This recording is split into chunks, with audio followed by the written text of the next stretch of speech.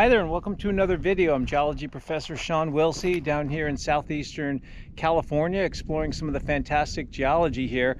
And you know, sometimes serendipity plays a huge role in making just awesome discoveries. And I just finished up the video at Gargoyle Canyon and was headed across a wash about a mile south of there and saw a track heading off up the wash and thought, well, I got a few more minutes, let's go see what's up there. Not really expecting to see anything really remarkable, and lo and behold, like not even, I don't know, maybe 100 meters, 100 yards or so from the highway, this is what the wall of the wash looks like. Pretty crazy, right? So this thing really caught my attention, came to another screeching halt, although I wasn't really going that fast. But we have quite the geologic structure here. Hopefully you can see that well with the lighting. And sometimes when we do these things, it's the story that's a little bit easier to figure out, and the name is a little hard, trying to figure out what kind of label to put on the structure or the landform or whatever it is that we're looking at. In this case, I think the name's pretty easy, but the story is much more difficult. So let's start with what this thing is, and then let's work together some possible stories. And just to give you a little heads up here, I do not have a clear idea of exactly how this thing came to be, but let's start with what we can see big picture, and then we'll kind of take it from there. So we can see we've got some layered rocks, some sedimentary rocks. The most obvious thing is to see that the units on top here above this distinct break in geologic sort of texture or patterns here, this top unit is more or less horizontal. It has, I can see from here, it has a lot of clasts in it. It looks like more of these alluvial fan deposits, conglomerates, gravel, sand, various rock sizes. And then we have this distinct contact, and then the unit below it, which is probably the most arresting feature that we see here, with beds of sediment that are vertical to near vertical and definitely somewhat folded. We can see this thing sort of snakes up in a pattern as it goes up the wall here. So the feature we have here is an angular unconformity right here where these two rocks meet. And unconformity is where we have a break in deposition. Some amount of time has gone on between two adjoining rock units. So this unit down here, which is older, there had to have been some period of time before we deposited the unit up on top.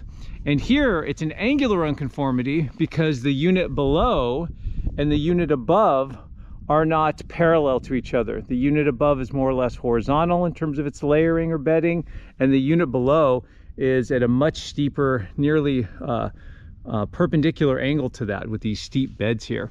So this is what we call an angular unconformity, where the beds above and below the unconformity are not parallel. That's the easy job. We just did that work pretty easily. The bigger question would be how it all came to be.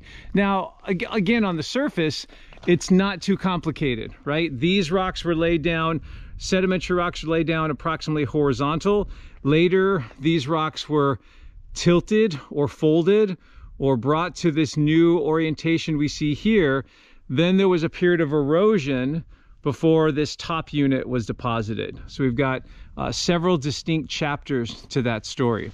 What I'm sort of perplexed about, and again, I just got here a few minutes ago, and I probably won't figure it out by the time I record this and then we leave, is how exactly these rocks were folded. Because when you look at these are not exactly the hardest. I mean, calling these rocks is somewhat generous. These are fairly soft.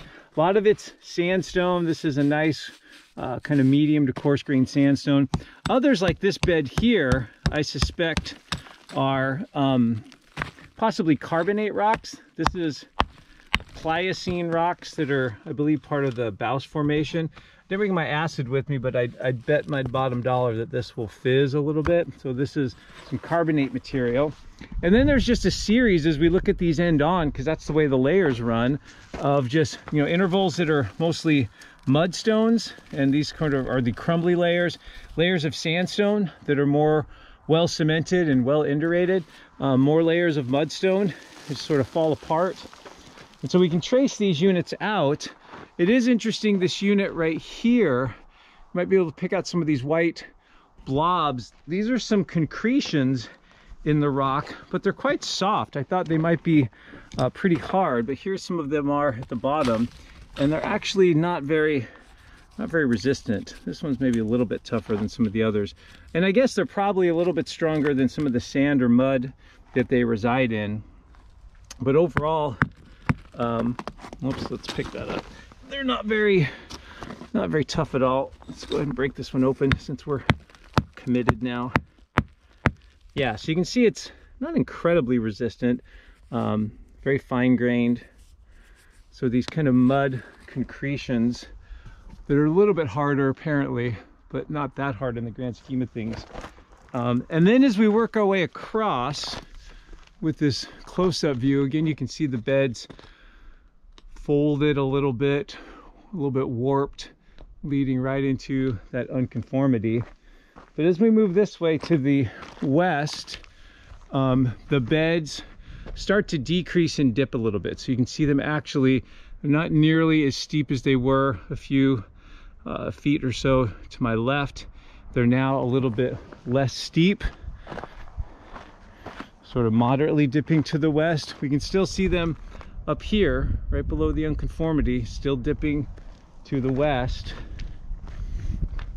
And then as you head a little bit further, you lose the good exposure of those beds, and then it all sort of merges into this red unit in front of me, which is a mudstone. You can see the way it's breaking here, and we would need a good excavator or something to come in here and dig into this thing and really see how these are oriented, you know. And if we spend enough time here clearing this out, we might be able to figure it out on our own to see if these beds are still tilted or if they turn back over.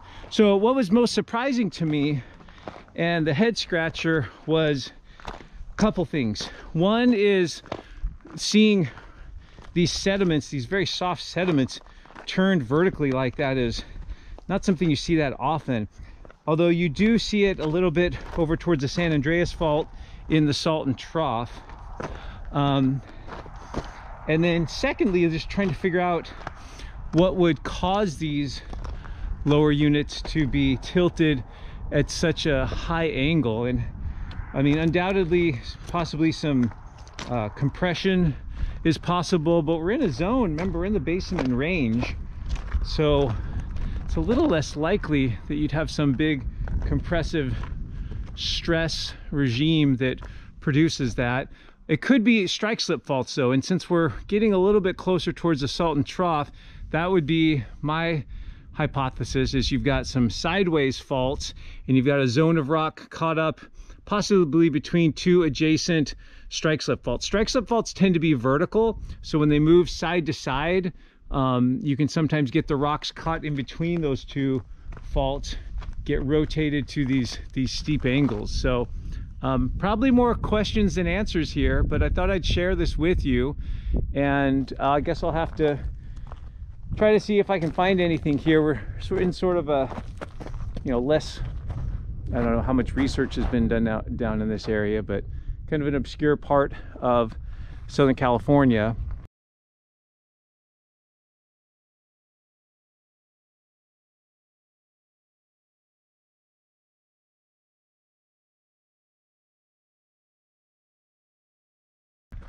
But just a real dramatic structure, this beautiful angular unconformity, one of the nicer ones I've ever seen, and one that I really wanted to try to share with you and see what we can come up with together. But again, tilted beds below, these beautiful, and if these are indeed Pliocene, this may be part of the Baus Formation, so it'd be like 4 to 5 million years old, and then the sharp contact right here, and then we would have above that the mostly flat-lying, much younger alluvial fan deposits making up the conglomerate up above. So you never know what you're going to find here. So thanks for joining me on this fun little excursion. Hope you enjoyed it. Maybe you discovered something that I missed or have a good hypothesis. Feel free to share that and I'll try to respond if I'm able to. But thanks again from southeastern California.